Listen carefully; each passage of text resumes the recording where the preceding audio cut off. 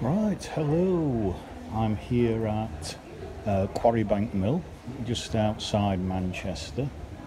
I've come to have a look at one of the most complete working cotton mills in the country. So I'm just going to do a short video. It's the 7th of September 2021. As I turn the wheel, the thread will flick off the end of the spindle to put in twist. So it's not going to be a long video. We'll pull the fibres together to make my thread. And that's the first action. Then I need to wind the thread onto the bobbin.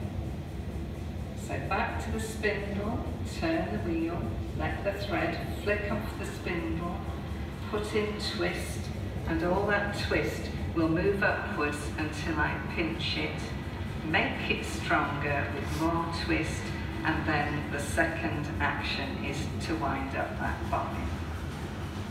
The third stage is weaving, and that is the process of turning the threads into a piece of material. So that's the first room you come into, but this is the most impressive bit. It's a fully intact working mill from 200 years ago. Absolutely incredible.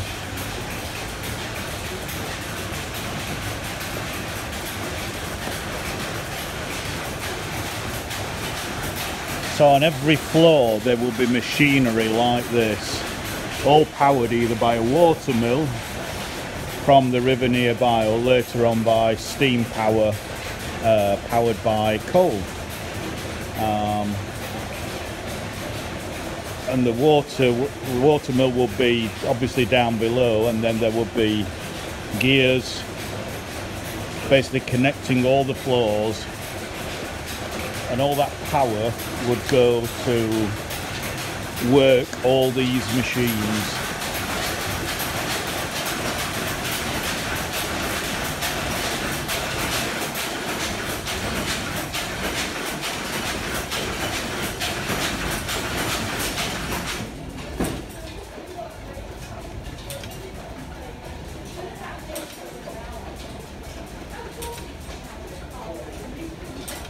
This is pretty unique.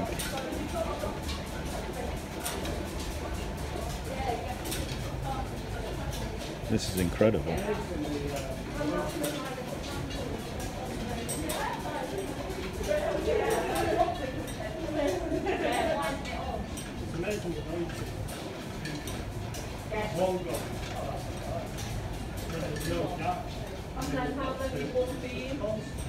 In a space like this, we had, because our original weaving shed used to be in the building behind you, and they would have had 5 rooms with 300 in total.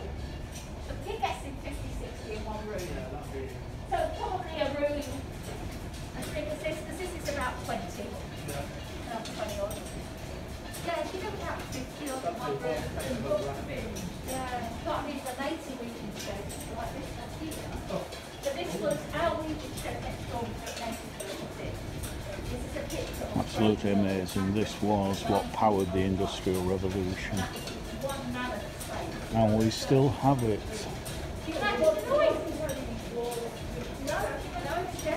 Absolutely incredible.